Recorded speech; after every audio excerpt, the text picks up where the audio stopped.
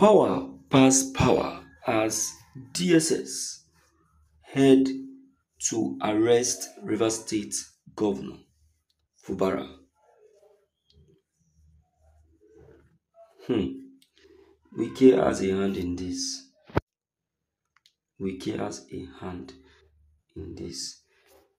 I tell you, say I said so. Let's check the content. This is today's news. The People Democratic Party (PDP) in Rivers State has decried the silence of the security agencies in the state 4 days after one Bright Amawule, a staunch supporter of the Minister of Federal Capital Territory (FCT) Nyesom Wike, allegedly threatened the life of Governor Siminalayi Fubara. The party challenged the State Police Command and the Department of Security Services (DSS) to rise up to their duties and nip to the bud the rising political threats from supporters of the former governor. Amawule had allegedly threatened that they will come after Fubara if he does not stop insulting Wike. He spoke during the inauguration of an international market in Omagwa in Ikwere Local Government Council of the state.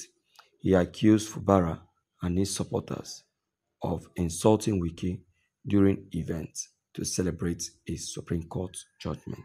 I said it. I said it that Wike will have a hand in this. And now everything is now appearing to be true. So what are we saying?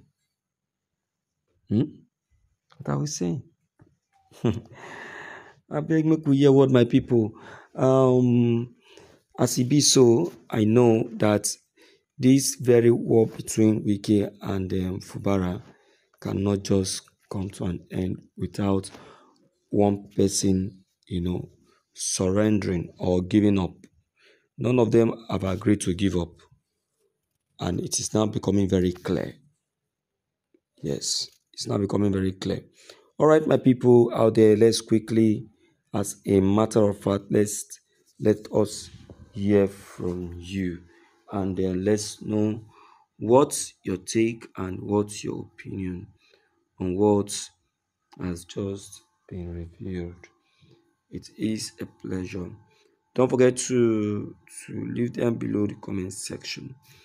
Click on the subscription buttons as well as the bell buttons to get updated each time we upload any new videos.